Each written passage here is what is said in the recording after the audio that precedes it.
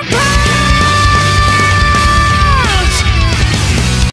guys, welcome to Crossfire Media. I am Sumasnan and I am today going to tell you about the maximum power of Saitama.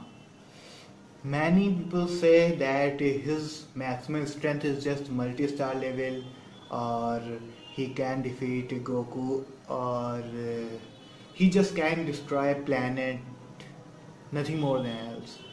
But I want to say, if you've seen the series of One Punch Man, you know that he didn't even get single scratch during the whole series.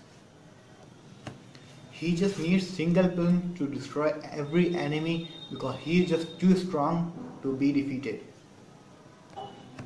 Even the creator of One Punch Man, the One, didn't even reveal the full strength of Saitama.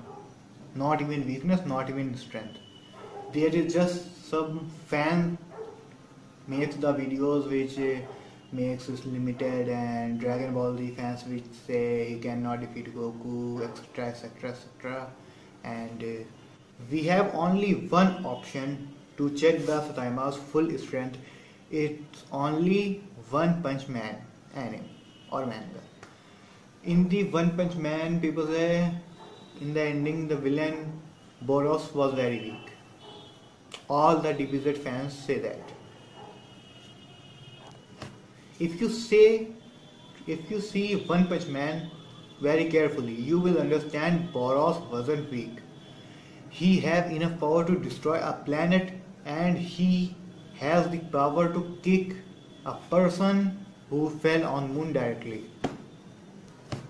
And next thing, people say Saitama can defeat Boros with just one punch. He takes a lot of punches to defeat Boros, but here the video you can see that Saitama was only defending himself.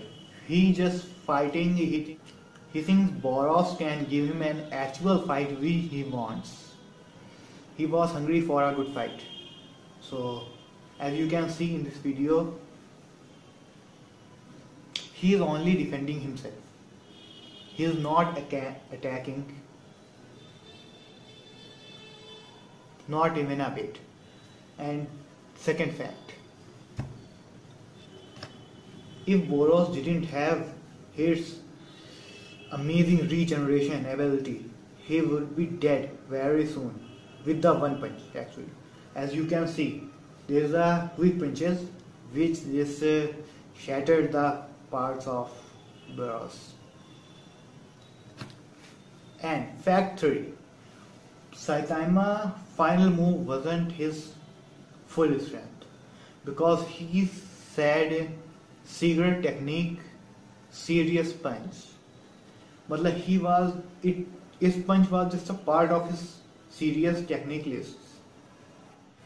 As you can see, when Boros shoots this energy beam, pan destruction, and then Saitama uses serious punch, he hits the beam, and then he didn't reflect. Many people say that beam deflect and get back and hit the Boros, but it didn't happen. It just vanished with the punch, and the after effect of punch, it was able to kill the Boros. Saitama didn't even actually use his full strength even the final fight with the Boros. He didn't land his punch directly on Boros. He just moves in fist in air and everything happened. He is way beyond the power of everyone imagines, because he didn't even get a single damn scratch during first to last series episodes. Not even one time. Let's take the example of Dragon Ball Z. If in Saiyan Sega Goku become Ultra Instinct, you all know power of the Ultra Instinct how much, and then Raditz come, then he defeated Raditz. You know the power level of Raditz. So then will it become the maximum power of the Goku? Think it yourself. If the villain is weak, it doesn't mean the hero who's been defeating it is giving his full to defeat it.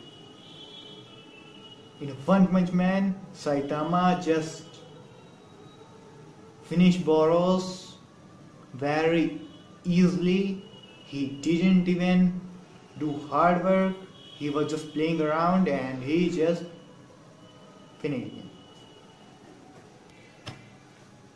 If you guys still thinks I am wrong, go and check once again. Watch 1 to 12 episodes of One Punch Man. Watch it very carefully of Saitama actions, what Saitama did and what the Saitama's reactions.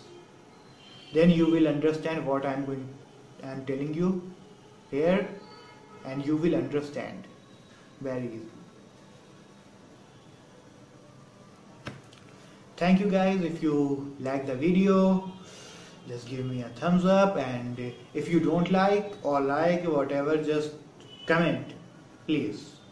It will help in my next video, and please subscribe.